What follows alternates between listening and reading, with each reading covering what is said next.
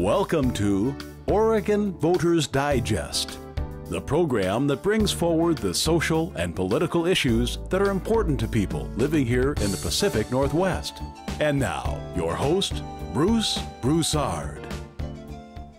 Welcome again to this segment of the Oregon Voters Digest. I'm Bruce Broussard, your host, and I'll tell you what, I'm just going to get right into the issue that we're going to be talking today. And first off, I want to thank very much the YouTube folks. I mean, by the way, they did me an excellent job. They're constantly giving us the kinds of some information, if you will, on issues that we are very concerned with, and boy, by them providing me with the kinds of folks that we've been having of late. I mean, I'm just astounded. So I'm really excited about the fact that Debbie's here. She's over here in the background. She wants to be here, but you want to be here, Debbie?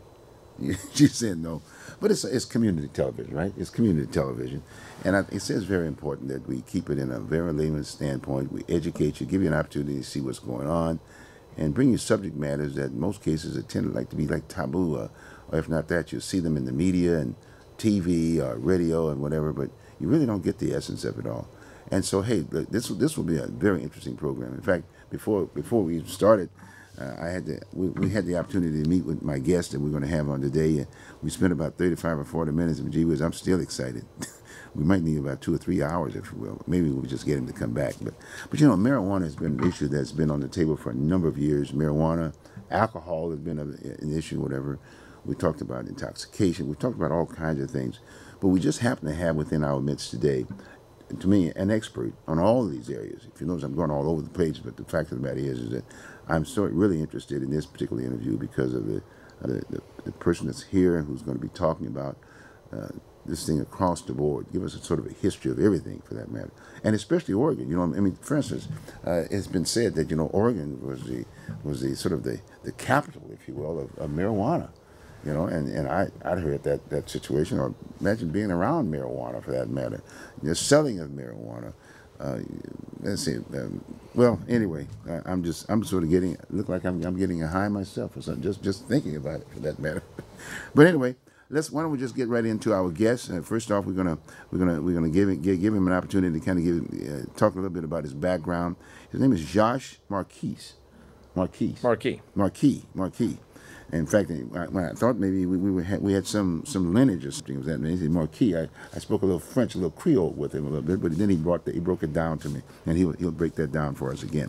So Josh, just come right on in. He happens to be Clackamas County District Attorney's office. He works out there, and boy, I tell you, and we noticed him on the Pro-Pot Activist Rollout campaign on the upcoming ballot measures. You know, we've had a number of ballot measures here within our state, and I was very much involved in the medical marijuana thing back in the 90s when it first came out. We did several shows right here on it, and that was interesting. I learned something, but I didn't learn enough of it, and it's still going and whatever.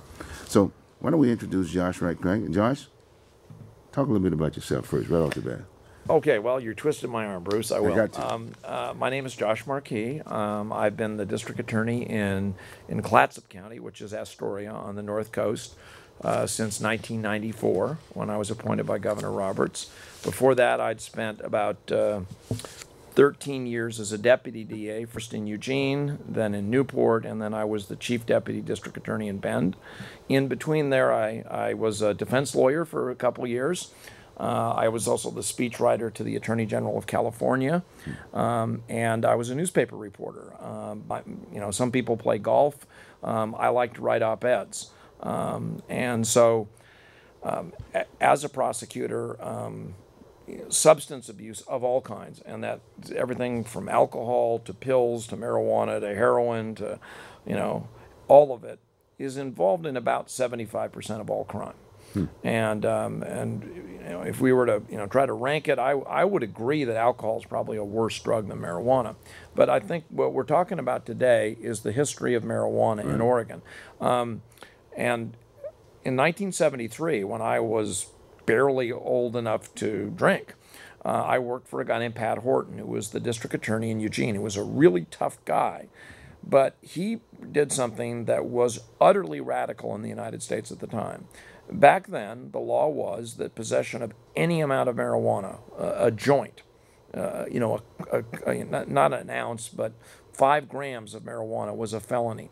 And it was not unusual for college students or working people to be caught with a small amount of marijuana and find themselves probably not in prison, but with a felony record which followed them the rest of their life.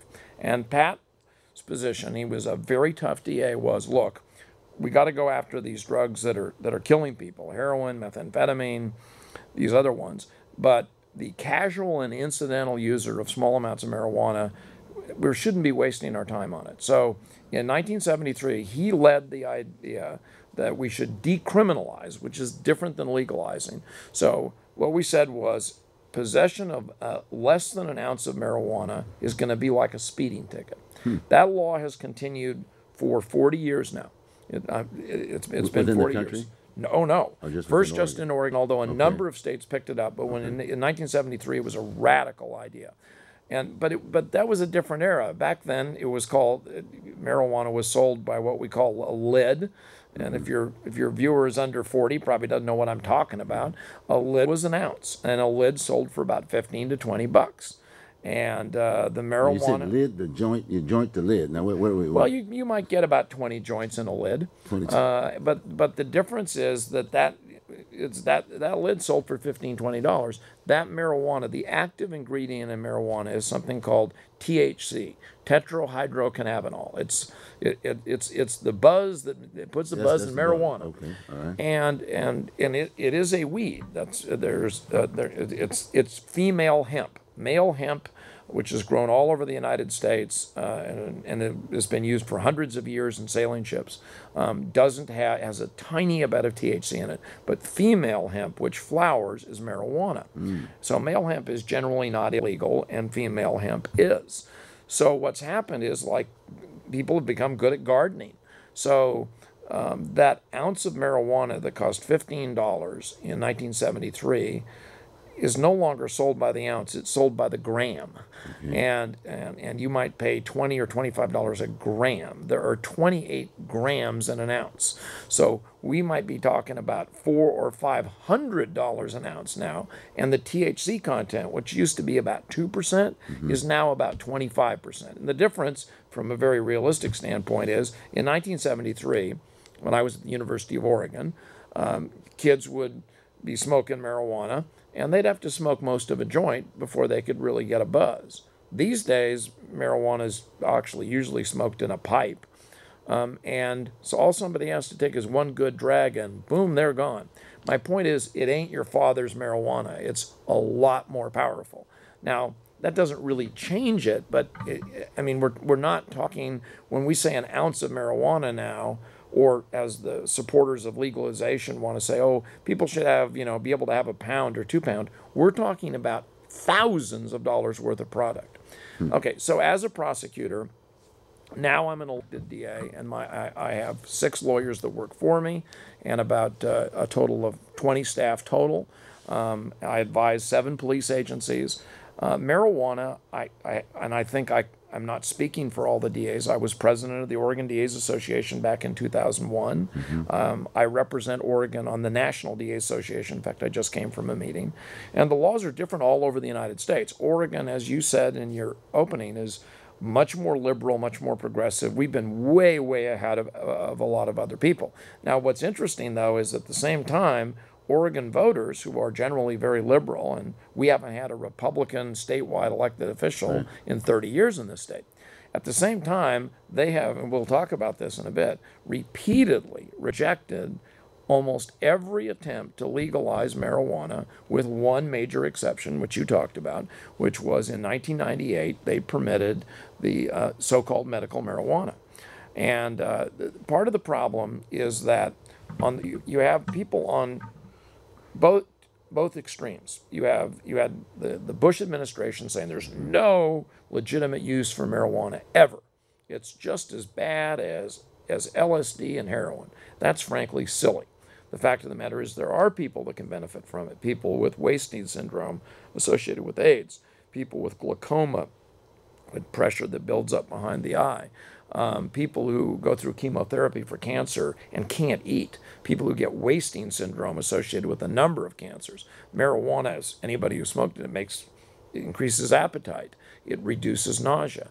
So 8 years ago, I wrote an op-ed in the Oregonian saying, why is the federal government wasting so much time on marijuana and not spending time on a much worse drug, which they eventually did, methamphetamine, which is still destroying communities across Oregon. But now we're faced with the question of, okay, we have a number of very powerful people, 3 billionaires in particular, billionaires with a B.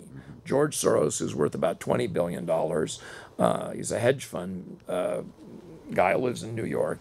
And then John Sperling, who owns Progressive Insurance Company, and Peter Lewis, who founded the University of Phoenix. Each of these men is worth over $1 billion. All of them have contributed millions of dollars to legalizing marijuana.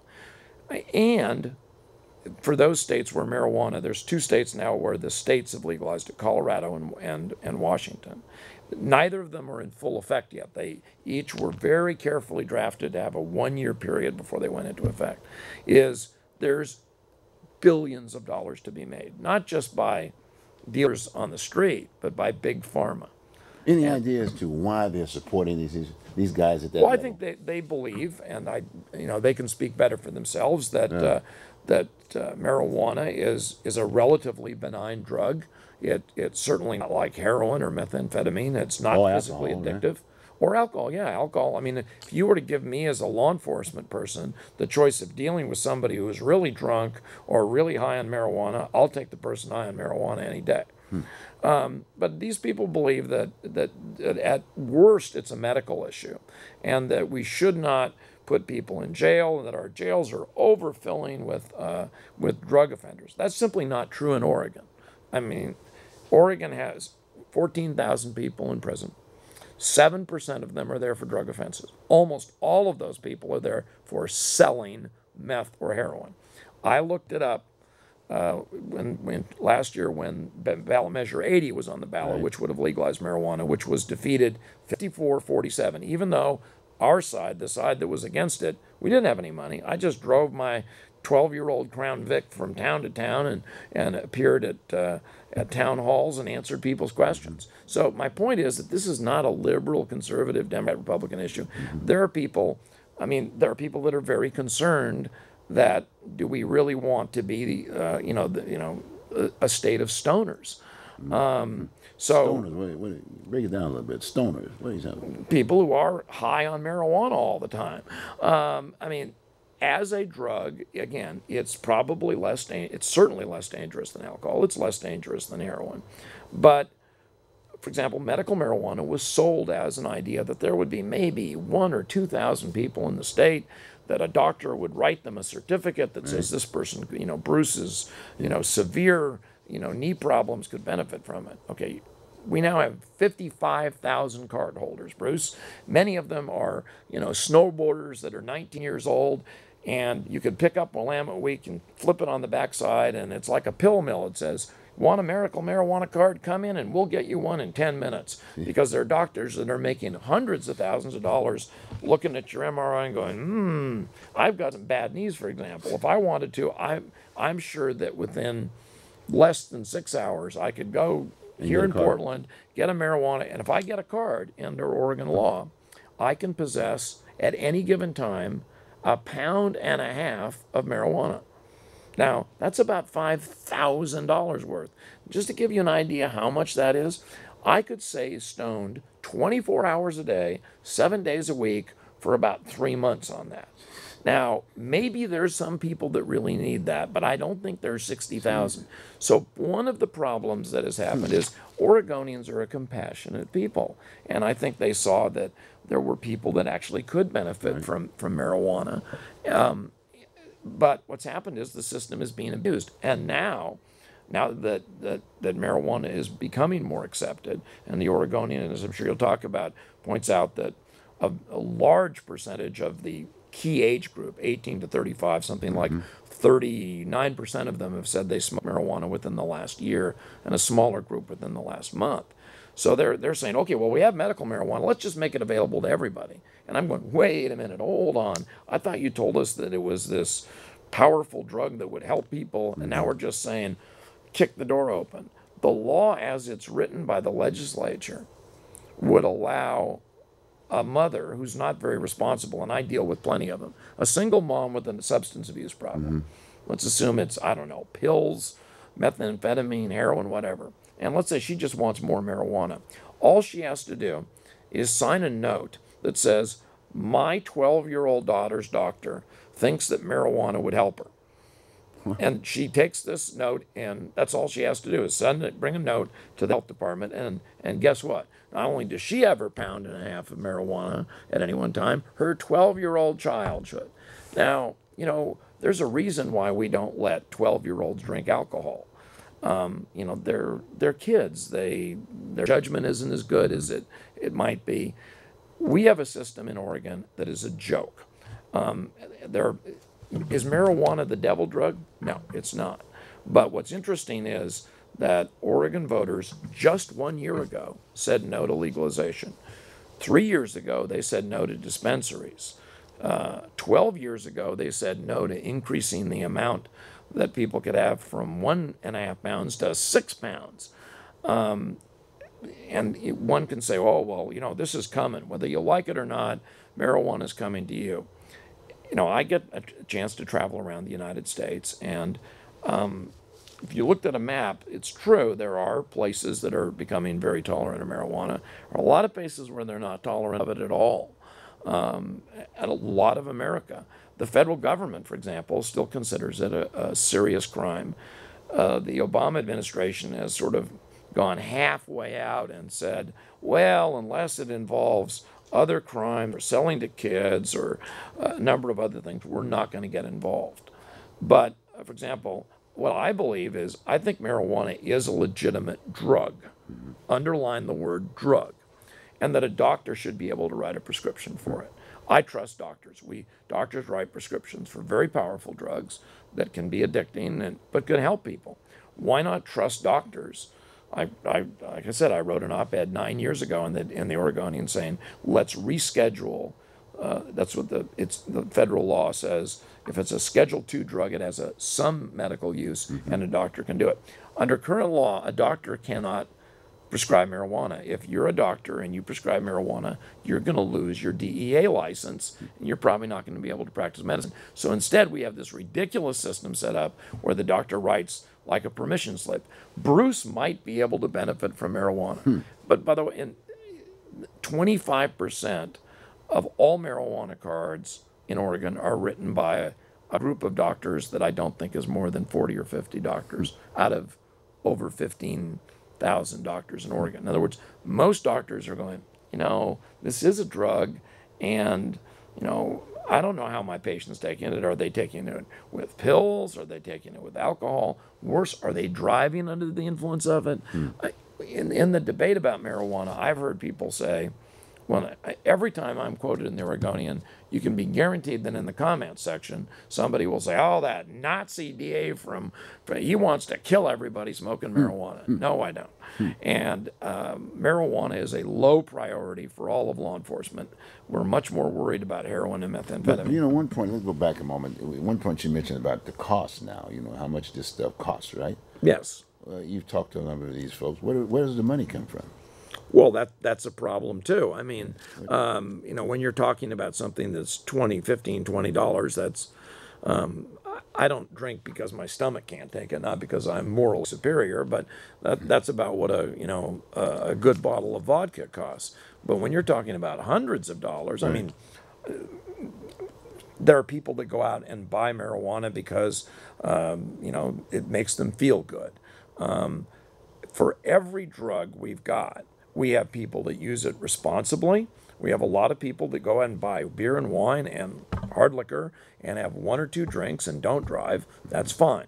But then for every substance we've got a group of people that misuse it. When I was advocating against Measure 80 about a year ago, two health educators came up to me from Western Oregon University in Salem and said, did you know that when people self-refer, in other words, they're not in trouble with the law, they're not there because somebody said you have to go in and see a counselor.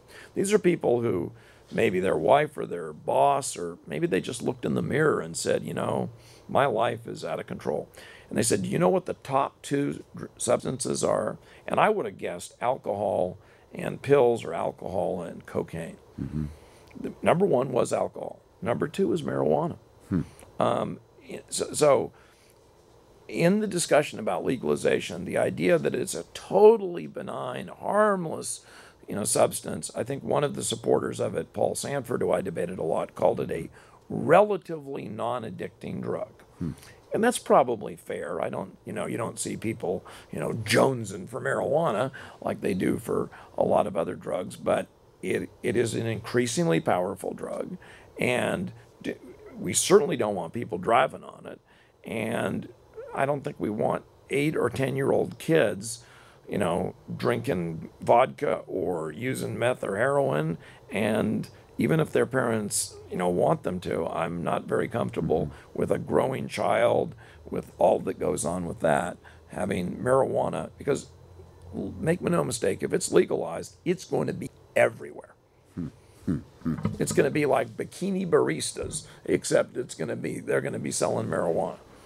Well, let's go back to the initiatives again. Going Sure. back to initiatives, I guess they're going to be will be on the 2014 ballot measures, I guess. Huh? Well, that's interesting. What is being talked about at the moment is what's called a referral from the legislature to the voters. There's 2 ways that the voters can vote on things. The traditional way is you go out, you gather roughly 100,000 signatures, and you get something on the ballot, and the people say yay or nay. Well, they don't want to do that. Now, I don't know if it's, I suspect they could probably, the pro-marijuana people have a lot of money. A, there's a lot of people with money that support it. B, there's a lot of money in the marijuana business. So what they want the legislature to do is basically give it their stamp of approval. That's probably what's going to happen. I mean, I think the legislature wrote a really stupid dispensary law. In what way? Well, like I said, it allows a parent, an irresponsible, parent, a man or a woman, to just sign a note saying, "Oh, my doctor has said my 8-year-old can have marijuana." I mean, I suppose there might be the rare case where an 8 or 9-year-old child, maybe, God forbid, some kid with cancer, might benefit from it. But when we make it that easy for anyone to get it, I think it's a problem. But let's just talk briefly what the history is. Marijuana was basically legal in America until about 1935. Okay. And then a man named Henry Anslinger, who was the head of something called the Bureau of Narcotics, had a pretty outrageous and really racist campaign that basically said if particularly African Americans get their hands on marijuana, there's a movie that's widely available called Reefer Madness, and it's crazy and embarrassing and racist, like a lot of stuff from the 1930s. And so a lot of it was frankly aimed at African Americans. The people smoking marijuana in the 30s were often jazz musicians and artists, people like that. It wasn't nearly as widely distributed. So it was made illegal under a tax law. They didn't actually make it illegal. They made it that you had to pay a very high tax on it. But then if you paid the tax, then you admitted that you had a drug and you could go to prison. And people did go to prison back in the 30s. So, okay, fast forward to 1973. Oregon became the first state to decriminalize possession of less than an ounce. Then in the 1980s, there were attempts to legalize marijuana. In 1986, there was an initiative, Measure 5. 74% of Oregonians said no to that. Only 22% said yes. And then there were a number of others. The only marijuana initiative that has ever passed is the one you were talking about in 1998, which allowed medical marijuana. In 2010, there was Measure, I want to get this right, 74, which would have allowed dispensaries, but voters were very skeptical about that. That was defeated. Of course, there was an attempt, by the way, in 1997 to recriminalize it, which was not supported by many in law enforcement, including me, and it failed. And in other words, there was a move, if you want, to the right to go the other direction, and Oregon voters said, bad idea, we don't like that either. Generally, I think most Oregonians think, look, the way we got it now makes sense. We're not going to make it a high priority. If you have a half an ounce of marijuana, you shouldn't go to jail. You should have to pay maybe, a $200 fine and be more discreet about it. Don't don't light up a joint and blow it in a police officer's face. You're probably going to get in trouble if you do that, just the same way as you would if you took a bottle of beer and you're 17 years old and went glug, glug, glug, glug. What do you do about it, cop? He's going to probably arrest you. And so, but now what we're seeing, again, are these pro-pot billionaires. And then what's not even being talked about is Big Pharma, who are seeing this as a huge way of making money, because this is a drug that has enormous popularity in the population. And if in fact sells for $200 to $500 an ounce, think of how much money could be made if literally you could pick it up as easily, more easily than you can get alcohol. I mean, alcohol is a huge problem in our society. Marijuana is not as bad, but do we really just want to say, hey, let's add another intoxicant? Let's all get stoned as well as high. But when you talk about alcohol, even now to date, we're looking at expanding the alcohol here within this state. Well, the issue on alcohol is about who should be selling it. And we have, frankly, a bizarre system where the state of Oregon, largely, frankly, because of the Protestant history of, booze is bad. And I remember when growing up in Oregon that, you couldn't go on weekends, and, they had brown paper bags they put it in. It was, that's sort of overcome. But, yeah, I mean, the alcohol business is huge. There's no doubt about it. But just because we have one substance that's being heavily abused, I don't think that's a great argument for, hey, let's have another one too. So what does this mean to Oregon with this initiative? What would you say this means to Oregon? Well, Oregon is often at the tip of the spear of a lot of sometimes good and sometimes bad ideas. The bottle bill, recycling, physician-assisted suicide, decriminalizing marijuana. Oregon was first in all of those things. We're not going to be first in legalizing marijuana because Colorado and Washington have already done that. What it will mean is marijuana growers in Oregon know how to make a really good product. And so we're not talking about $20 an ounce weed. We're talking about $200, $400, $600 an ounce weed.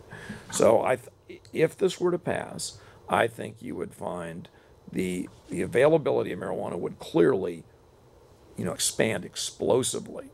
And just as if you make alcohol more available, people you don't want to have get it, i.e. kids, are going to have greater access to it. Also, with I was named DUI Prosecutor of the Year back in 2003. Drunk driving is a big problem in our society. All kinds of prescription meds, alcohol's of course the worst problem, but marijuana. I can test, or the police can test for OxyContin, alcohol, heroin, methamphetamine, you name it, we can tell whether or not when you took it and whether you're under the influence. Marijuana is totally different because THC bonds to the fat cells of the body. So if you were to be, or I were to be arrested tonight by the Portland police and we tested positive for marijuana and we went to trial, a scientist would be able to say, well, we can't tell when Bruce smoked it. He might have smoked it 2 hours ago. He might have smoked it 2 days ago. He might have smoked it 2 weeks ago. Now, I've had people in the Oregonian say, I drive better when I'm stoned. That is just plain stupid. That's like people who say, well, after I've had a couple drinks, I'm more careful. When I drive around Oregon, particularly on Highway 30, which I'll drive home tonight, which is a dark and rainy and stormy night, and there's not a lot of room for error. We all, regardless of where we think about marijuana, want people to be driving with 100% of their marbles, not 80%, not 75%. And no matter how good people claim marijuana is, you clearly don't want, but we don't have any legitimate scientific way of, from a law enforcement standpoint, of being able to tell whether somebody is actually under the influence of it. Okay, I'll tell you what we're going to do. We're going to take a short break, and then when we come back, maybe you can talk a little bit about, we got bordering states here that have basically signed off on this thing, both the state of Oregon and the state of Washington, right? And that Washington, Colorado, which is Colorado. Not bordering, but close enough. Pretty close, as much as we use, And maybe you can just talk a little bit. Can you talk a little bit about that? Sure. In terms of how do you compare their notes to date? Yes. Okay, fine. We'll take a short break. We'll be right back.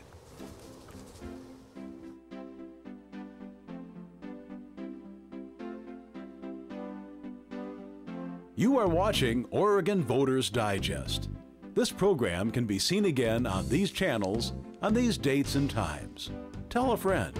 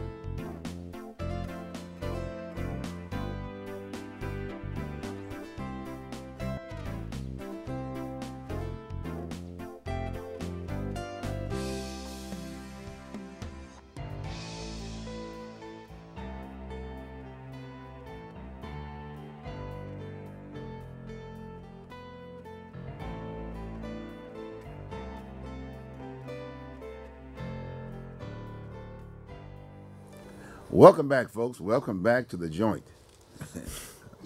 Wait a minute. And then that's it, right, Josh? Well, that could be two things. You could be in prison, or you could be smoking some weed. Welcome back to the Oregon Voters Digest, brought to you by You Choose. Anyway, folks, we're talking about a subject matter that's been on the table for quite some time, and we're fortunate to have with us today Josh Marquis, he's a district attorney in Clackamas County and Clatsop County. Clatsop County. John Foote is the DA in Clackamas. John, that's right. He was here. I get a little short sometimes, but you got both of you guys are exciting. You know that, don't you?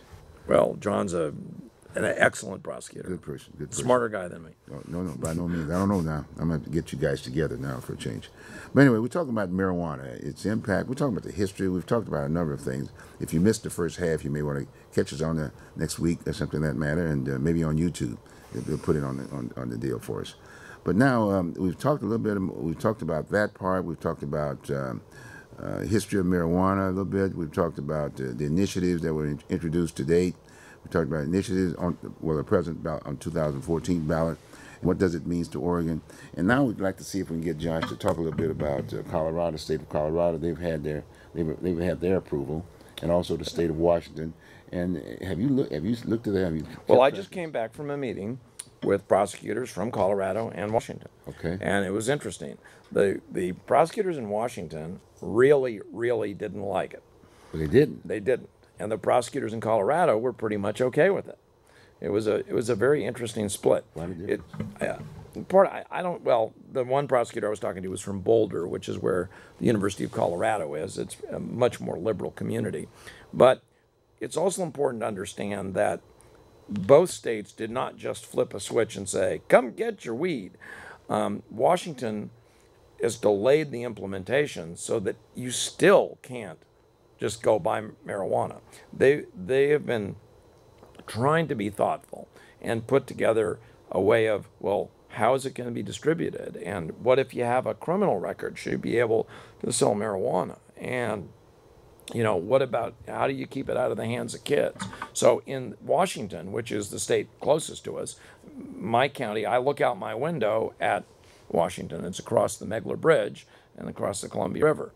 So probably within a few months, certainly by 2014, when marijuana starts becoming even more available in Washington, it's just going to be a drive across the bridge. But let's be honest, marijuana is pretty much widely available in Oregon right now. There are, in my county alone, there are 3 dispensaries. They're all illegal, but they're obviously not the least bit afraid of me or the feds. That they got neon signs in the window saying, So what's the definition of illegal? Maybe it's against the law. There is no law currently that says you can just put up a sign and say, I'm going to sell you marijuana. The question, like it is in many cases, is what are law enforcement priorities? We have a drug team with only 2 or 3 officers in my county, and I can tell you what we concentrate on. We concentrate on heroin and methamphetamine because they're much more dangerous. I talked to you before we went on the air.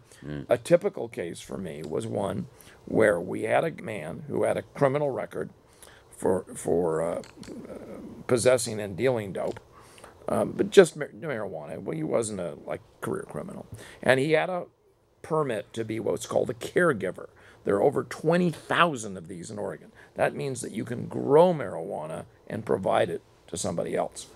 And then we've got about 60,000 people who can have this pound and a half. So he had way too many plants, and he was growing them right in front of the local school in this rural community. And parents were complaining like crazy to the cops, saying, we don't like the fact that our kids are walking by, 40, 50 marijuana plants. So not once, but twice, I sent sheriff's deputies to knock real politely on this guy's door and say, sir, would you please just obey the law and cut the number of plants down to the ones you're allowing and put them behind the fence or somewhere so that the kids can't just, rip you off or be right there? He refused to do it. So the third time, we indicted him. Did he go to prison? No, absolutely not. In Oregon, it's virtually impossible to go to prison for even selling marijuana. Now, the pro-marijuana people say it's a Class A felony to sell marijuana. That's true, but Bruce, that's a meaningless claim because sentencing guidelines, the maximum a judge can give somebody for their third conviction of selling large amounts of marijuana is 60 days in jail. So who's using it? Who's you? Is it lower end of the spectrum? Oh, I mean, or is it I would echelon folks? I would agree. Middle class. I mean, I think all kinds of people use marijuana. all kinds of people. Yeah. Absolutely, and clearly, younger people use marijuana at a greater rate. Although, because of Oregon and because of I'm 61 years old. I went to the University of Oregon in the 1970s. There are some people, not close friends of mine, that are still in the same purple haze they were in 1974. What? They basically have never, figuratively speaking, gotten up off the couch, and just the marijuana they're smoking now is just a hell of a lot more powerful than it was in 74. Now, are they hurting anybody? Probably not. Do they except have themselves. jobs? I mean, are they working? No, a lot of them are on SSI, and they're getting they don't call them food stamps, an Oregon Trail card, and they have a disability, and they got fibromyalgia, and they got unspecified pain that needs this, that, and the other. So now that's not everybody, but I don't want to become an entitlement society. Mm-hmm. I think all of us want to be compassionate towards people that really need help, but on the other hand, we want people to pull their weight. And generally, when you're 25 to 35 years old, those should be the most productive years of your life in many ways.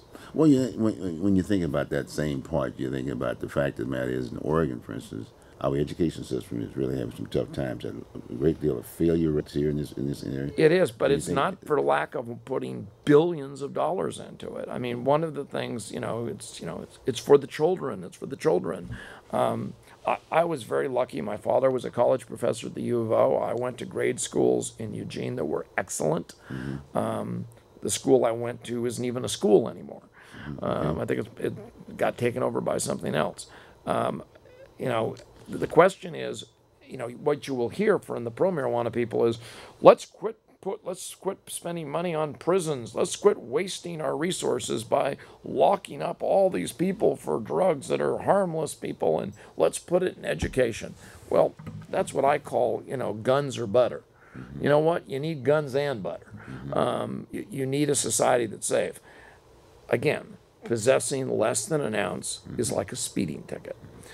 Whether I like it or not, Oregonians voted for medical marijuana, and virtually anybody who wants to can get a medical marijuana card and have a pound of very potent weed available to them. And if, heavens forbid, they run down and they only have 10 or 12 ounces, I mean, I can't imagine what kind of emergency that would be. What about the kids? Well, that is a problem, and in our school system, that's one of the things we see. And again, alcohol's worse, heroin's worse, but there are a lot of parents this is a wildly controversial statement, but I'm known for making them. I think people ought to have licenses to have children, because I see far too many cases where we go into homes where kids are not being fed, they're not being supported in their education. Why? Because their parents are completely ripped out of their mind all the time on alcohol, on hard drugs, and on marijuana. The problem is there really is no stigma attached to marijuana. None. None. In fact, it's probably a negative stigma. It's cool. So, you know, for example, the parent that, you know, says, hey, smoke some weed if you want to, and or there's a big party, high school party, and the parent that says, hey, I don't care if there's weed here, at least they're not, you know, using needles or something. That may be true, but they're not helping anybody. I mean, I think that child's going to be at a huge disadvantage. Now, I'm not saying that every kid that smokes a joint is going to, you know, turn into a, you know, a high school dropout. There are many, you know, brilliant, successful people who smoke marijuana, and it helps them. But it is a drug. It can be abused, and we already, I mean, the way you started this off is, how has Colorado or Washington affected us? Right. Not very much, because A, we've pretty much de facto legalized it already. And also, let's make no mistake about it, the pro-marijuana people have targeted those states because they know that a combination of libertarianism and progressive, you know, that these are states that would vote for it. They don't go to Idaho, and they don't go to Pennsylvania, and they don't go to Florida and try to get these things passed, because they'd fail. So we're a targeted state. Of course. But what's interesting is that even though there is clearly a lot of tolerance for marijuana, the two most recent marijuana initiatives in 2010 and 2012, with no organized opposition, I wouldn't call them what I did and other people organized. Like I said, the sheriffs and the DAs and the chiefs got together and said, this is a lousy idea, let's go talk about it. So if it was that easy to convince 56% of Oregonians, then I don't think that necessarily, although clearly, if what happens in 2014, Bruce, is that these billionaires spend millions of dollars having Morgan Freeman look into the camera, like, you know, the person we'd all like to be president, you know, whether he's in the movies or, and say, you know, we're wasting our law enforcement resources by locking people up for marijuana. Well, we're not doing that, but never mind.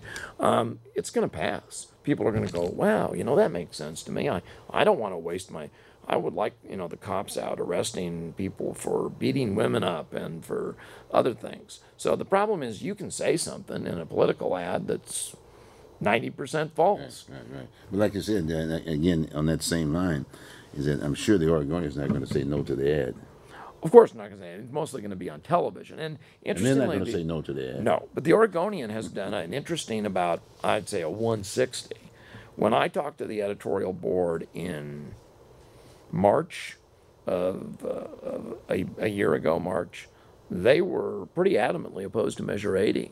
Now the editorial board says, well, you know, let's talk about putting together a sensible and workable marijuana law. For example, let me give you one of the problems, Bruce, is they want to say, okay, we're going to have inspectors. Well, what are these inspectors going to do?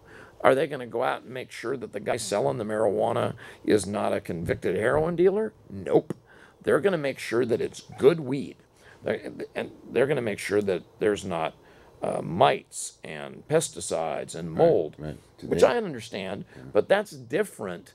And they have built an iron curtain in all these laws to keep law enforcement out.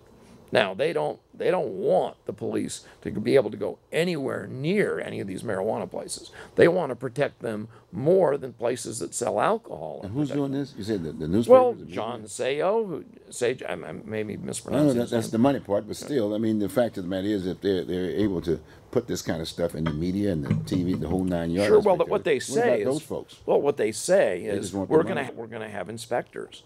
The next question that most people don't ask is, well, what are these inspectors going to do?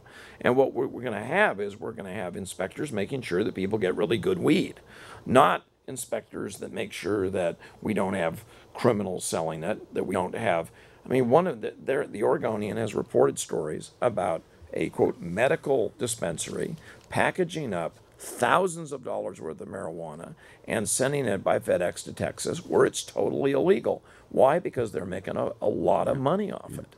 And they might get caught by the feds who, you know, on a good day might spend a little bit of time on it. So, Josh, it look like it's a done deal. And well, I don't think it is a done deal. I mean, but I know, but I'm just from what you're telling me, it's going to look like it's going to happen. Look like it's coming.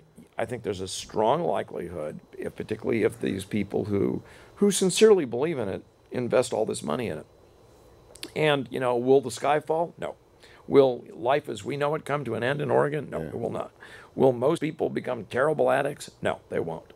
But what I suspect will happen from spending almost 40 years in law enforcement is we will just be turning up the intoxication o-meter, about 10-20%, maybe more than that. We're going to be sending a message to kids and young people that, you know what, it's not only not a stigma, it's okay. It's no different than having a beer.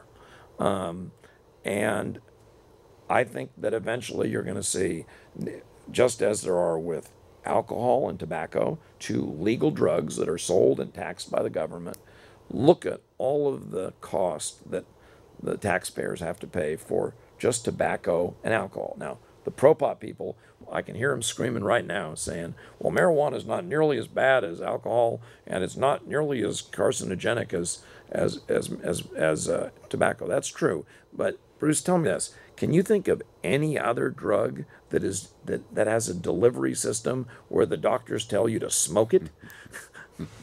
No. Doctor could be smoking it himself. He could be.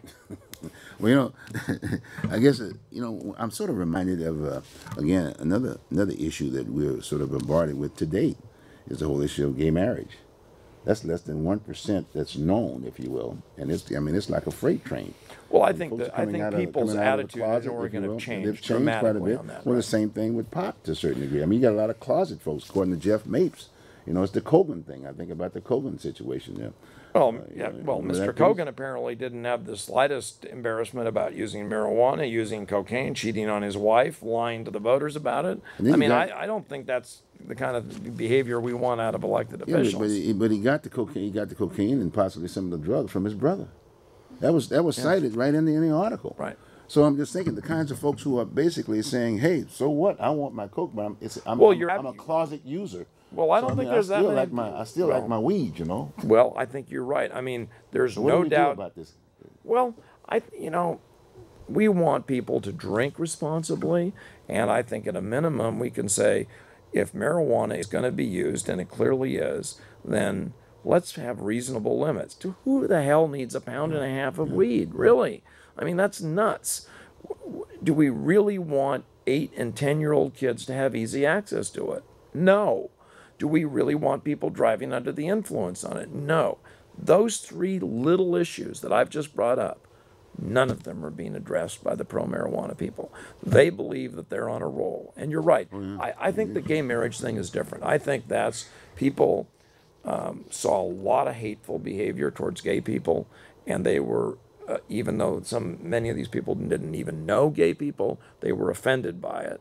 And I think you can look across the country and see that there's been a massive sea change. I've seen it in my world with the attitudes towards drunk driving, domestic violence, and sex abuse. We're not all the way there on any of them, but you and I are old enough. There used to be a comic named Foster Brooks, who's dead now. His whole shtick was how funny it was to be drunk and to be driving drunk. I was driving down the street and the tree chased me. Ha ha. Well, most people don't think drunk driving is very funny anymore. Now, is marijuana, the killer weed from reefer madness? Of course it isn't. But is it less dangerous than soda pop and chewing gum? No, it's not that either. Well, again, thinking about, this thing is going to will be on the ballot. Very likely. Well, I mean, frankly, if the legislature had the guts, they'd just pass it themselves, but they don't. Right. That's another issue. But then you got what, 50 some odd plus folks percent who voted against this thing the last Right, time around. 54%. Okay. So what do you say to them? Well, I As say to opposed to them, saying just being keep your forced- vote the same and don't vote for it. But you A know, lot of these folks there's can't an, say anything. They can't say nothing now. I mean, the role is going such a fast. You can't Well, say no to marijuana if somebody, you know what I'm saying? well, but why is it that with almost no money being spent Right. by my side to say, slow down, Okay. hold on, let's just not rush into this. Why is it that, as you said, 54%, before that 60% of Oregonians, and we're not talking about 10 years ago, we're talking about 1 year ago. I think that this is why it's important to have these conversations, because a lot of the pro-marijuana people want to make it sound as though hey, look, this is just, it's going to happen everywhere anyway. The federal government thinks it's a great idea. I mean, I would encourage anybody to talk to their own doctor and ask their own doctor, who may or may not smoke marijuana themselves, what do you think about this? What do you think about this as a drug? How is it going to affect my child? Is it going to make me more creative? Or is it going to make me want to just lie down on the couch and eat 2 more bags of Cheetos and spend my time doing nothing? Now, if that's the worst thing a drug did, that would make it pretty benign compared to heroin, which is a curse in Portland and in Oregon. I mean, that's where we need and are spending our law enforcement. But I'm not saying people who start with marijuana do not inevitably go on to heroin. A very, very small percentage do. However, there are people who have a problem with substances, and when that drug doesn't get them high enough, they move on to another.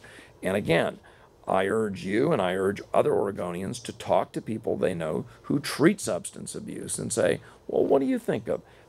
I haven't found a single person in the substance abuse business who says, absolutely, let's just kick the door open and let marijuana in because it's so much less dangerous than these other drugs. Well, I like what you're saying, but at the same time, here I am here in this particular district. We got a congressman. His name is Earl Blumenauer. Right. He's already talking about opening up the stores and trying to figure out how can he get taxes off of marijuana. I mean, he's an elected official.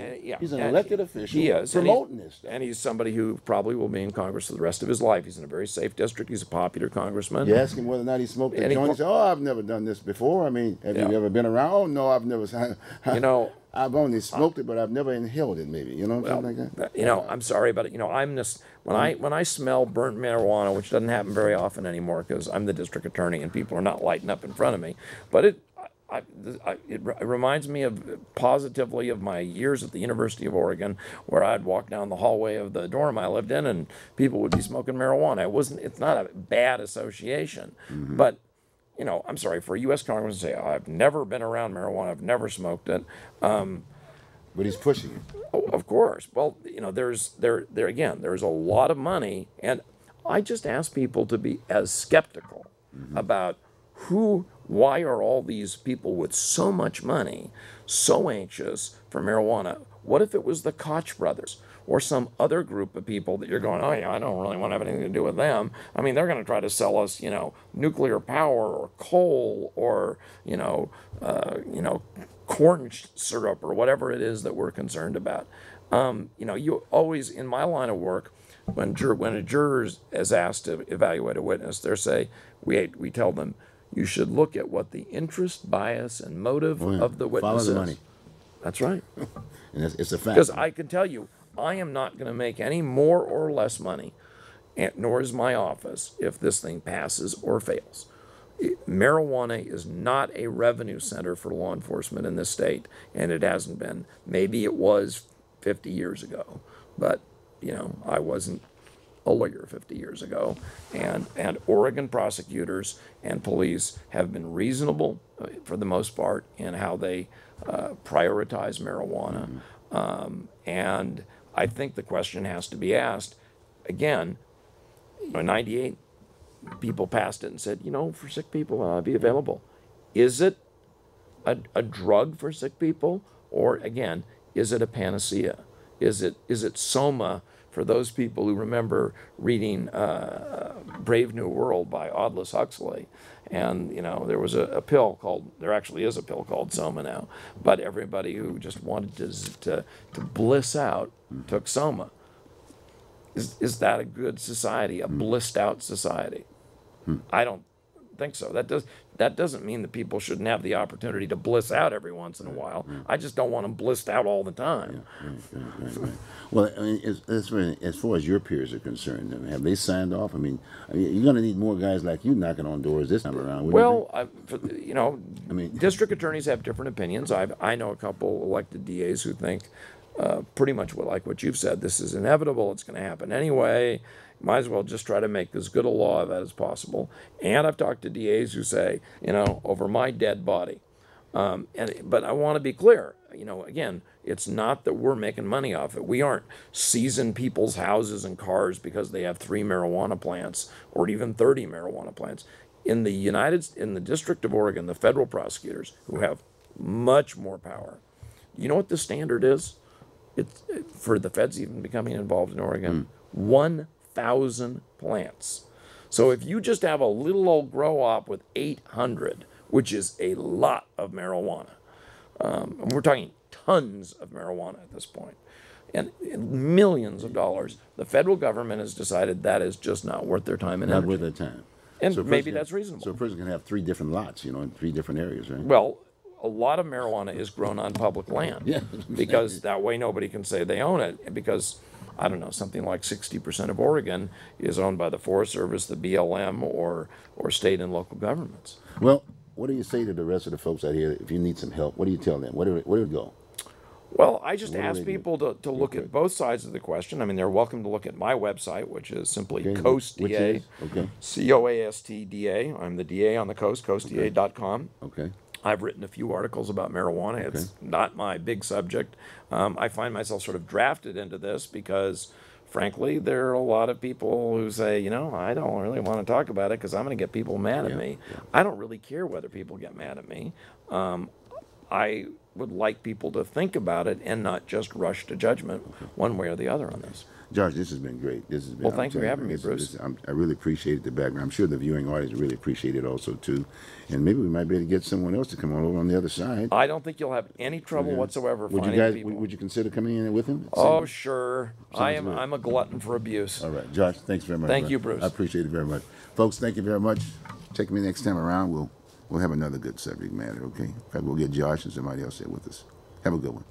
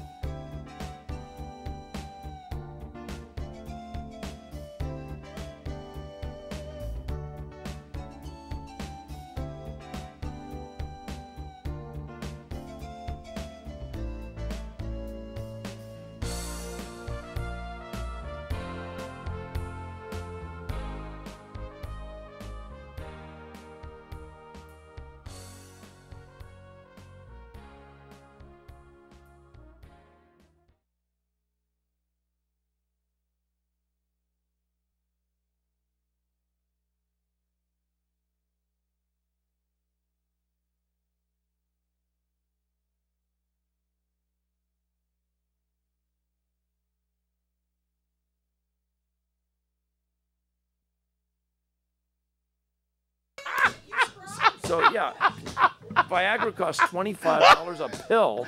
Think of what you can get with marijuana.